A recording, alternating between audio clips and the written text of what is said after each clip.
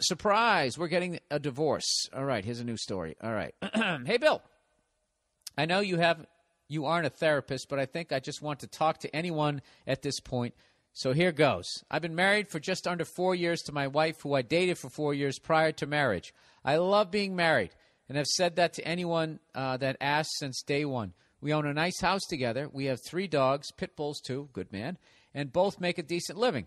I share everything in my life with my wife. When something makes me happy, she knows. When I'm upset about something, I tell her. Throughout the course of our relationship, about once a year, she would suddenly, without warning, say she was unhappy and has been for months. Oh, God, here we go. She says she has discussions with her mom, who loves me and is the sweetest woman alive, and close friends about the things that make her unhappy, but I never hear a word about it until it boils over, and she floors me with how unhappy she is. Well, that's not fair. All right, we tried to work it out, though. Make changes. She would act like it was okay while bottling it up again. Once the lid goes on the bottle, there's no opening it again. Each and every time she calls the unhappiness State of the Union meeting into session, I've always been completely honest in saying that I'm very happy with her. I love our jokes and honestly enjoy spending time. But Jesus Christ, dude, get to the fucking point. All right, last Wednesday, here we go. We had a good night together. We went out for dinner and ice cream and laughed at about So I thought I'd come home the following night. In general, great mood. And she told me she had talked to her mom and a friend and that they recommend that she talk to me. I was confused. More shit about not being unhappy. Anyways, I wanted anything to make her happy, but she told me she didn't think there was anything. It was very emotional as she finally mustered up the courage to say that we might need to get separated.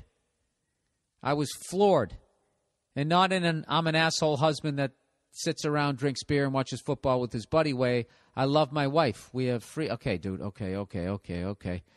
So the following day, after much reluctance, I get her to agree to try marriage counseling so we can work out our happiness. Dude, I'm not giving you shit that this is... You're pouring your heart out because this shit just happened. I understand. But for the sake of the listeners, I got to fly through this.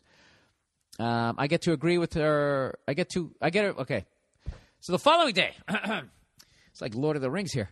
After much reluctance, I get her to agree to try marriage counseling so we can work out her unhappiness. I was willing to do anything at this point. I immediately scheduled an appointment with the counselor and was looking forward to having someone neutral for us to talk to. Later that night, we were laying in bed, and I asked her if there was someone else in her life. She said no. Yeah, dude. Oh, Jesus. Here we go.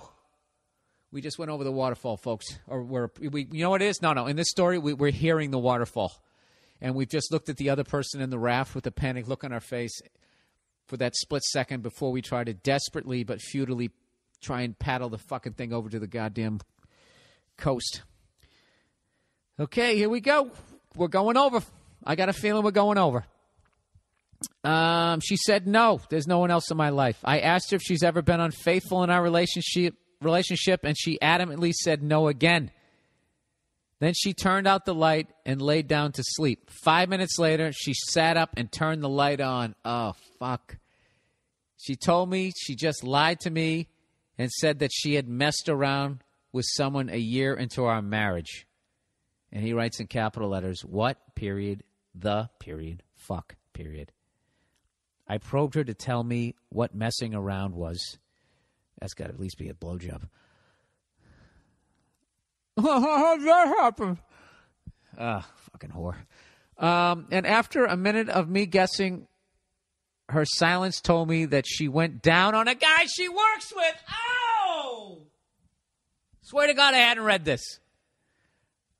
Oh, if I was Verzi right now, dude, what'd I say? You heard me. What the fucking creep. I was furious and hurt, then furious again. She cried and said she was sorry. We cried together. Dude, you're a bigger man than me. While I tried to wrap my head around how she could possibly have done that to me. I've had casual flirting with people over the years, but to act on something physically with someone other than your spouse is completely disgusting to me. The worst part is I love this woman more than anyone. She's been my... here we go again. She's been my best friend for the last 8 years. She knows everything about me. I want to hate her and make her sleep at her parents' house until we divorce, but all I want to do is, be near her again. Yeah, dude, that's because, she was in the hurry-up offense. That's what happened here. So now you're scampering, trying to figure out what the fuck is going on, and she has the next 3 plays that she just called in the huddle. That's why this is why it sucks to be you right now. One of my close friends tells me what I know is the right thing. He goes, let it go. Don't bother with counseling. What else has she done that you don't know about? How can you never trust her again? Bill, is it possible for me to forgive my wife? Am I wasting my time? Also, I found out who this guy is, and I really wish I hadn't. Yeah, dude. Of course, all I wanted to do was show up at the job and beat the shit out of him like Ed Norton beats the blonde pretty boy up in Fight Club. He writes, I wanted to destroy something beautiful. My other thought is, since this guy also cheated on his girlfriend, who he's still with, he did it with my wife. I threatened to tell his girlfriend what he'd done, but not actually do it. Yeah, you don't want to do that.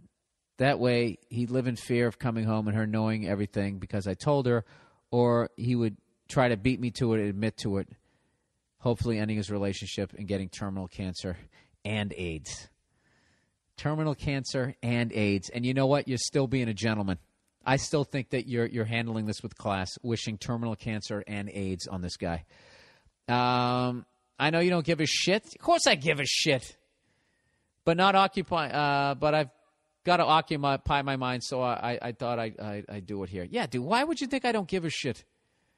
You know, I mean, I'm not a friend of yours, but you know what I mean? Give me a fucking break. This is horrific. All right, your first question. Bill, is it possible for me to forgive my wife? Eventually, you're going to have to. Or you're going to go on a fucking tear. And you're going to meet some really damaged fucking women. And they're going to reinforce everything that you've now found out about your wife. So you can't do that. You're going to go on a fucking hate fuck pussy spree that is, you don't want to do that. He said, am I wasting my time? Yeah, dude, it's over. She's not happy. She's not good at communicating.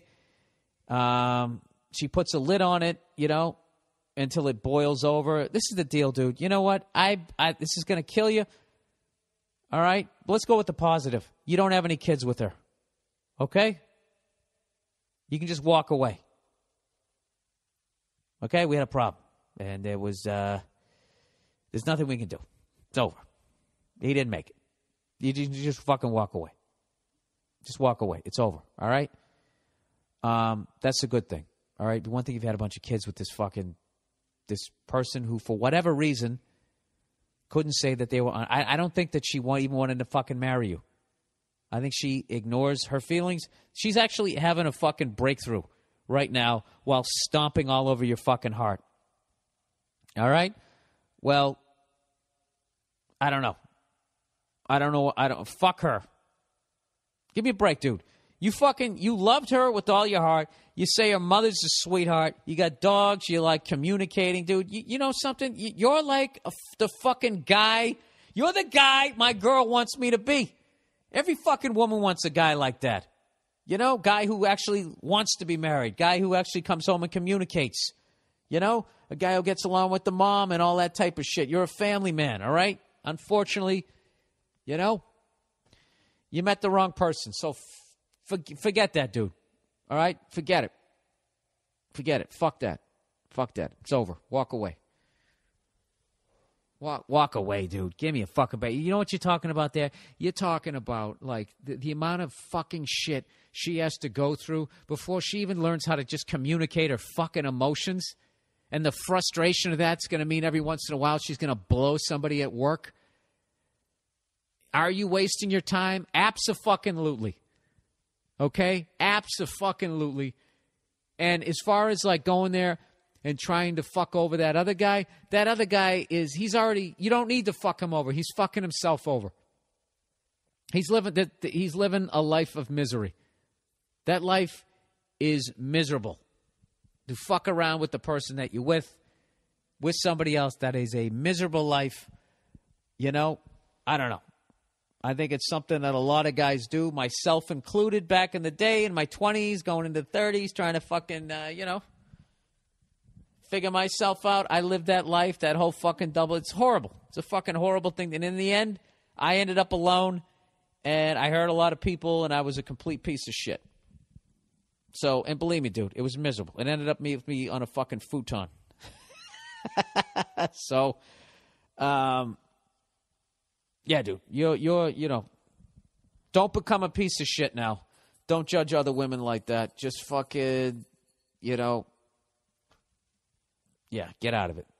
Get out of it, and just know that it's going to be a fucking, I don't know, it's going to be 100 yards of pain that you never fucking dealt with in your life, and you just got to go through it. And I would say the next time you get with somebody, you're going to get serious with somebody, you make goddamn sure that they know how to fucking communicate.